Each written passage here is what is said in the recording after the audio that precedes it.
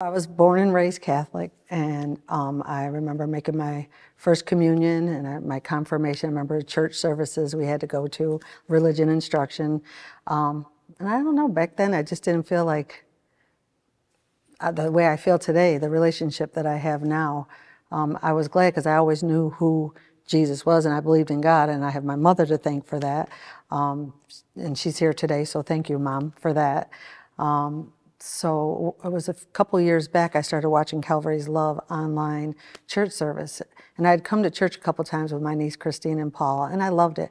And I was home watching it, and I remember standing up and putting my hands out and accepting Jesus into my heart.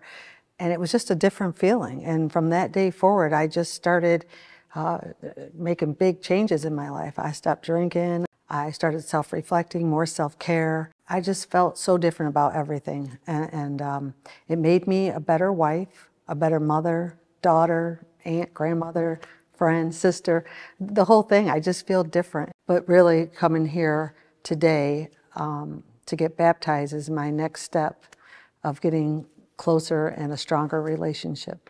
And I have Calvary's Love to thank for that. At this point in my life, there's no turning back.